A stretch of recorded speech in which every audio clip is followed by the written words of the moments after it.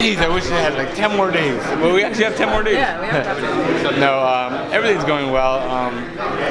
Camp has gone well. The team's working together in a great collaboration.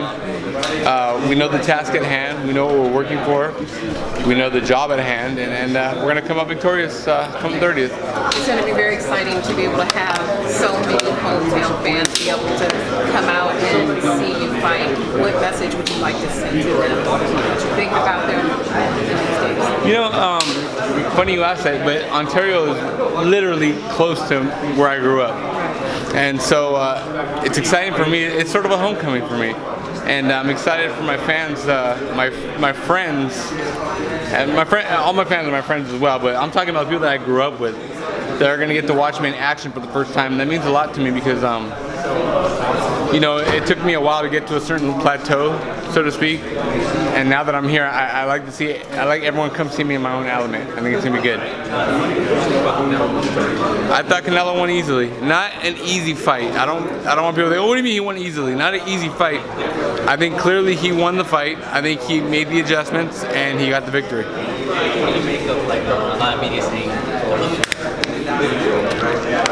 I think that HBO wants a third mega fight because for the network, one. Two, I think it was a close fight. It was entertaining. I wouldn't mind seeing it again. It was an entertaining fight, but with that being said, I think the right guy won the fight. Leading up to the fight, Triple G said 25. People were saying that he looked like Gage. What did you think? What did you see? I think that's all opinions. I think he should have started a little sooner than he did in the fight. If he would have started a little earlier, I think it would have been a draw, maybe a victory for Triple G. But I think Canelo showed that he can make adjustments, and he made a significant adjustment from the first fight to the second fight, and that's the name of the game. Were you surprised how he fought? Yeah, absolutely. I mean, it blew my mind because he literally went into the lion's den. Literally went into the, I mean, Triple G can crack, and he went right into the lion's den. Even got stunned once or twice, and was able to keep his composure and take care of the fight. Why do you think I think he made the adjustments. I think it was effective aggressiveness. Again, there's no real rules in judging boxing. There's basically three criteria: ring generalship, effective aggressiveness, and punches landed. So whatever you're high on, if you're a guy that likes a Mayweather very defensive style, very you know, athletic style, then you're gonna obviously judge on that. Obviously, some of the judges like the bringing the fight, going towards effective aggressiveness, and I think I personally think Canelo's punches had more of an effect. And if you look at both of their faces, Triple G was more worse for wear. Would you say with Canelo stepping out in this more aggressive style that this was the best fight of his career or the best performance of his career? I would say. I think he shows that he has a high boxing IQ.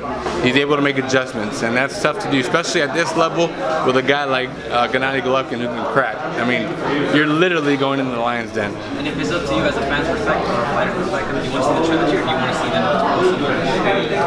I think it was that good of a fight where we could see it again. I really do. I think it was that good of a fight where we could see it again. They're both exceptional champions, and I think Triple G deserves it. And I think it'll be a great fight, a good third fight. And if it happens again, what's the third fight? I would say Canelo. That's nothing against Triple G. I just think he showed his boxing IQ that night, and that he can make adjustments on the fly. And in high school, were you most likely to be? That's funny. I was wearing this shirt. My wife was like, "You're not gonna wear that shirt." I was like, "Yeah, I'm gonna wear it." I don't recall if I was. I know in like 8th grade I went like all around and friendly. So I guess I was a nice guy. I don't know. Thank you. I appreciate that. Nah. You know what?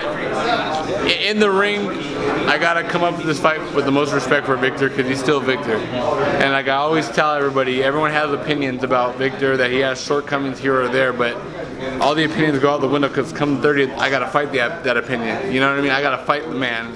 Everyone else has opinions from outside the ropes, not inside the ropes. So. John, last time I spoke to you, you were really almost unhinged about the fight, but now you seem like super relaxed. Is it this preparation or? I know I'm ready. The preparation that we did the work.